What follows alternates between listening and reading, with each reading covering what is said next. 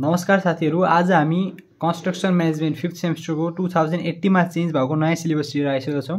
So यो syllabus चाहिँ तपाईले हेर्नुहुन्छ भनेपछि पुरानो सिलेबस भन्दा चाहिँ लगभग म्याच नै छ, के त्यस्तो फरक चाहिँ छैन। एउटा दुईटा क्वेशन मात्र नयाँ होला।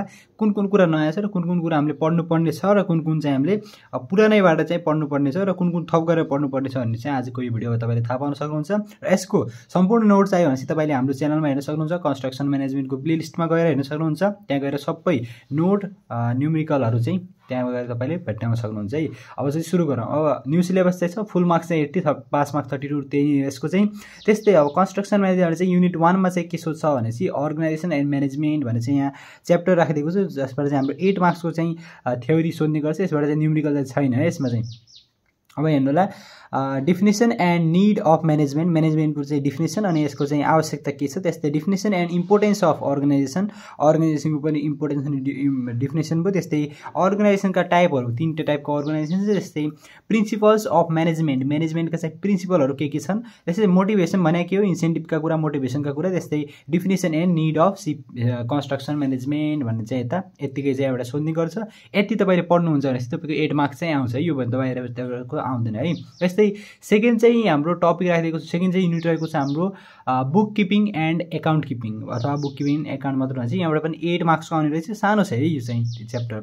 Definition of book keeping, need and importance of accounting, त्यस्तै प्रिन्सिपल अफ डबल एन्ट्री र introduction to general ledger and finance account भनेर चाहिँ यतिकै चाहिँ हाम्रो 4वटा मात्र टपिक रहेको छ, मेन टपिक। यो 4वटा टपिक तपाईले राम्रोसँग पढ्नुहुन्छ नि, यहाँबाट 8 मार्क्स चाहिँ तपाईले ल्याउन सक्नुहुन्छ है।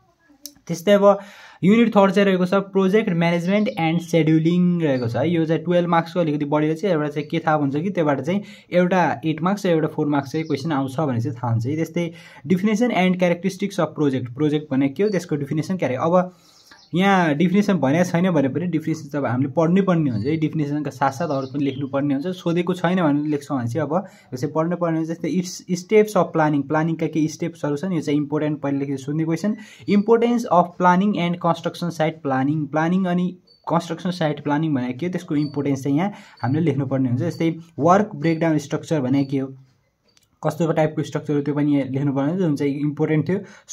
यो चाहिँ सर्ट नोटको लागि धेरै नै इम्पोर्टेन्ट है। त्यस्तै bar chart and it's merit demerit भन्छ इम्पोर्टेन्ट के अरे एडभान्टेज डिसएडभान्टेज। त्यस्तै लिङ्क्ड एन्ड माइलस्टोन, यसका चाहिँ दुईटा यो बार चार्टका चाहिँ दुईटा टाइपहरु छन्, यिनीहरूको बारेमा चाहिँ पढ्नुपर्ने हो। जस्तै शेड्युलिङ भने के हो, preparation of construction शेड्युलिङ with its advantage. शेड्युलिङ भने के हो र कसरी चाहिँ हामी शेड्युलिङ बनाउँछौँ र यसको चाहिँ प्रिपरेसन किन गर्छौँ, यसको एडभान्टेज के छ त, त्यो चाहिँ लेख्नुपर्ने हुन्छ। त्यस्तै प्रिपरेसन अफ शेड्युल रिसोर्सहरूको चाहिँ प्रिपरेसन गर्नुपर्ने, जस्तै लेबर, मेटेरियल इटिसी यिनीहरूको चाहिँ शेड्युलको चाहिँ रिसोर्सहरू हुन् है, यसका स्रोतहरू हुन् भनेपछि। यस्तै अब हामी 4th युनिटमा जान्छौँ। ल यस्तै हाम्रो युनिट 4 चाहिँ रहेको छ सिपिएम एन्ड पड, जहाँबाट हाम्रो 16 मार्क्सको सोध्ने रहेछ है। सिपिएम अनि पडबाट चाहिँ 16 मार्क्सको हाम्रो क्वेसन सोध्ने रहेछ। Introduction to CPM, network rules and elements of network. त्यस्तै डिफिनेसन अफ टर्म, अब यतिकै छ डिफिनेसन अफ टर्म भनेको योबाट चाहिँ हाम्रो सर्ट नोट्स पनि धेरै नै सम्भावना हुन्छ है। नेटवर्क डायग्राम भनेको के हो, एक्टिभिटी भनेको के, इभेन्ट भनेको के हो, फरवर्ड एन्ड ब्याकवर्ड पास भनेको के हो। त्यस्तै क्रिटिकल पाथ भनेको योबाट क्रिटिकल पाथ भनेको जहाँ पनि सोध्ने कुरा है। त्यस्तै introduction to activity an arrow AOA method भनेछ है।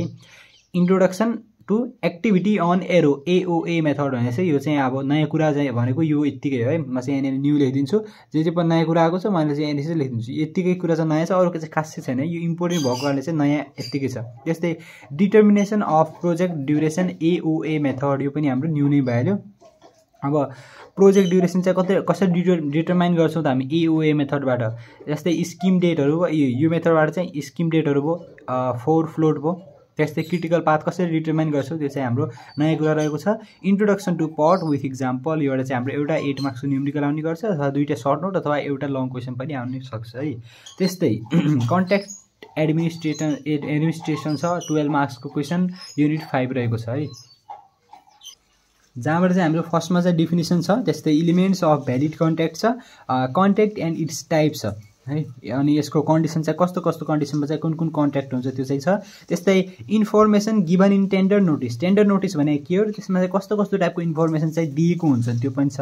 अनि difference between tender and contract document. Tender document भनेको टेन्डर अनि कन्ट्र्याक्ट डकुमेन्टमा चाहिँ के डिफरेन्स यो चाहिँ इम्पोर्टेन्ट छ। त्यस्तै bid bond and performance bond जुन चाहिँ सर्ट नोटको लागि इम्पोर्टेन्ट थियो, यो कुरा पनि पुरानै कुरा हो। Supervision of work अन्डरटेकन by contractor, यो पनि नयाँ कुरा छैन। त्यस्तै duties and रिस्पोन्सिबिलिटिज of site supervisor. Site सुपरभाइजरको चाहिँ के ड्युटी रिस्पोन्सिबिलिटी हुन्छ यो पनि त्यही कुरा। त्यस्तै साइट अर्डर बुक भयो, मस्टर रोल भयो, अनि मेजरमेन्ट बुक, जसको चाहिँ मस्टर रोल भनेको चाहिँ अहिलेसम्म तपाईँले पुरानो हेर्नुहुन्छ भने चाहिँ धेरै नै पटक सर्ट नोटमा सोधिसकेको क्वेसन हो यो। त्यस्तै running and final bill. Running bill भनेको हो, फाइनल बिल भनेको यो छ। त्यस्तै कम्प्लिसन रिपोर्ट छ। Relation between honour consultant and contractor जुन चाहिँ 8 मार्क्सको लागि धेरै धेरै इम्पोर्टेन्ट क्वेसन हो है। अब यतिकै चाहिँ तपाईँले यहाँबाट पढ्नुपर्ने हुन्छ। अब 12 मार्क्स भनेपछि धेरै नै हो है। यसमा एउटा चाहिँ एउटा लङ क्वेसन आउँछ, एउटा सर्ट क्वेसन चाहिँ यहाँबाट आउँछ है। अब यतिकै चाहिँ तपाईँको युनिट 5 सम्म चाहिँ रहेको छ। अनि युनिट 6, 7, 8 चाहिँ अब हाम्रो लास्ट 3वटा टपिक छ, जसबाट चाहिँ 8 मार्क्स हो, तिनीबाट सोध्ने गर्छ भनेपछि 24 मार्क्स चाहिँ यहाँबाट सोध्ने गर्छ है। त्यस्तै मोनिटरिङ एन्ड क्वालिटी कन्ट्रोल भने के हो, यसबाट युनिट 6बाट चाहिँ कस्तो कस्तो टाइपको सोध्ने, 4वटा चाहिँ मेन टपिक रहेको छ। Introduction of monitoring and purpose of monitoring है। त्यस्तै क्वालिटी एन्ड इट्स क्यारेक्टरिस्टिक्स, यसको है, यसको क्वालिटीहरू र यसको क्यारेक्टरिस्टिक्सहरू। Elements of control, quality, cost, schedule, control. अब क्वालिटी कन्ट्रोल भनेको चाहिँ क्वालिटी, कस्ट, सेड्युल, कन्ट्रोल भनेको यिनीहरूले चाहिँ क्वालिटी कन्ट्रोल गर्नको लागि एलिमेन्टहरू छ। त्यस्तै स्टेजेस अफ क्वालिटी कन्ट्रोल हुन्छ, क्वालिटी कन्ट्रोलको चाहिँ डिफ्रेन्ट स्टेजहरू छ, तिनीहरूको बारेमा चाहिँ हामीले लेख्नुपर्ने हुन्छ। त्यस्तै युनिट 7 चाहिँ छ कन्स्ट्रक्सन इक्विपमेन्ट, 8 मार्क्सको सजिलो च्याप्टर छ। यसमा चाहिँ 8 मार्क्सको सोध्ने गर्छ, लङ क्वेसन सोध्ने गर्छ। Advantage of using construction equipment. अनि यसमा के सोध्छ भनेपछि यिनीहरू इक्विपमेन्टको केही टाइपहरू लेखेर चाहिँ यिनीहरूको एडभान्टेज लेख भने चाहिँ पुरैलाई चाहिँ एउटैमा सोध्ने गरेछ। 8 मार्क्स चाहिँ तपाईँले हेर्न सक्नुहुन्छ। Equipment for excavation, equipment for concrete mixing, equipment for transportation and compaction, equipment for lifting of material चाहिँ यतिकै चाहिँ रहेको छ। त्यस्तै यसको कन्स्ट्रक्सन म्यानेजमेन्ट चाहिँ लास्ट युनिट चाहिँ रहेको छ safety and labour relation. Labour relation भनेको सेफ्टी भनेको यसबाट चाहिँ 4, यसबाट चाहिँ 4 मार्क्स आउने गर्छ है। त्यस्तै accident and it's main causes. Accident भनेको र यसका मेन कारणहरू के हुन्छ, safety major and importance of safety. यतिकै चाहिँ कहाँबाट भयो त यो, सेफ्टीबाट हो। अब लेबरबाट चाहिँ के हो, meaning and purpose of labour union. Labour युनियनको meaning and purpose labour act 2074। यो दुईवटा कुरा चाहिँ यहाँ अहिले नयाँ आएको छ है। यो दुईवटा कुरा तपाईँले पढ्नुपर्ने सजिलो कुरा छ। अरू चाहिँ यसको जति पनि तपाईँलाई चाहिन्छ भनेपछि नोटहरू चाहिन्छ भनेपछि म प्लेलिस्ट चाहिँ यहाँनिर राखिदिन्छु। यहाँनिरको चाहिँ तपाईँले यो भिडियोमा क्लिक गरेर तपाईँले यसको प्लेलिस्ट पनि हेर्न सक्नुहुन्छ र यहाँनिर क्लिक गरेर चाहिँ तपाईँले हाम्रो च्यानललाई सब्सक्राइब पनि गर्न सक्नुहुन्छ है। आजको लागि चाहिँ यति नै। हाम्रो च्यानलमा अर्को भिडियो पनि छिट्टै लिएर आउँछौँ। अर्को भिडियोको साथ फेरि भेटौँला। Thanks for watching and take care.